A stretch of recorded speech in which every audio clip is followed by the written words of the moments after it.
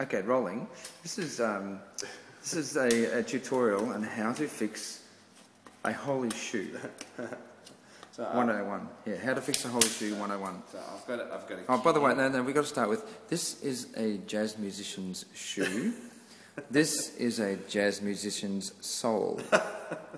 This jazz musician simply has no soul. So what you do is you get a can and you cut it up and you round off the edges so there's no sharp edges.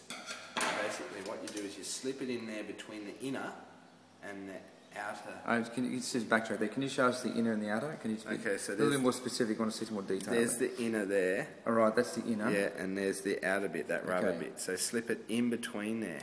Anyway, so just to make you... Here's one I prepared earlier. So that's kind of what it should look like, but it's kind of poking out there. Yeah, okay. And see, because it's good aluminium, that should last. That won't wear out. And it's good aluminium because... Because it's made by Schweppes. Oh, right, as opposed to... Like, I don't know. Coke. Coke, yeah. Right. Okay. No frills or something. Yeah. Yeah, so it's good. Black and gold, black and gold. What's that song? Raspberry flavour. Yeah. There you go, slip that on there. And also you get a nice little tap when you walk. Oh yeah, so these would be good for those, you know, budding tap dancers. Absolutely. So not only jazz musicians can fix their shoes this way, but also tap dancers. Yes. Yes. So when you've finished singing in the rain and you've worn your shoes out, you can sing in the rain a little longer now, because this will actually be harder wearing than the rubber sole that came with. Yeah, so this should be going here. Almost done. Make sure too, like after you've done it, you need to really wash your hands, because you don't know where your shoe's been. Yeah? Right, and what do you do about all the sticky substance on the inside of the aluminium?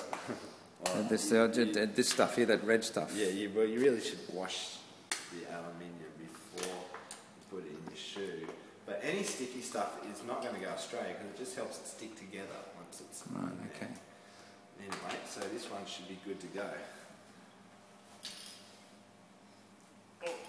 Does it matter what kind of socks you wear with these new shoes? Any socks. Any socks. Any socks will do? Yeah. Okay. You wouldn't want football socks, nothing too thick. Okay. What's the ideal, like the premium thickness? Is there like... computer socks, I always go computer socks. Okay. Because they kind of stay up. So Okay, can you demonstrate walking with these shoes for us?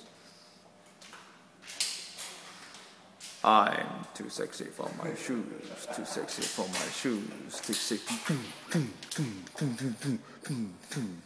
I'm too sexy for my shoes, too sexy for my shoes. That's the David Jones pose, isn't it? Is that the Kmart catalogue pose? Kmart catalogue. Right, okay. So, and show me, have they lasted through that demonstration? Well, no, they're not lasting too well. We better edit that out then.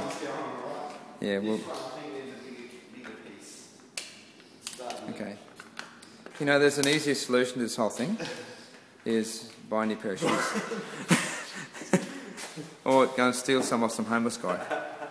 He wouldn't have shoes though, would he? He wouldn't have shoes to steal. So. Some homeless guy tried to steal my shoes once and threw them back at me.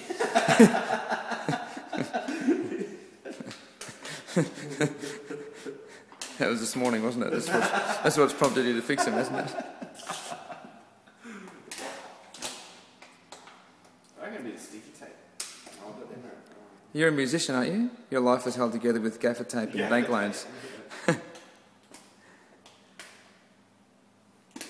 Okay, and this has been Shoe Maintenance 101 with Ryan Casey. Can't believe it filmed for that long. Oh, this is going on YouTube, man. On my channel. This one's actually going pretty good. Oh yeah.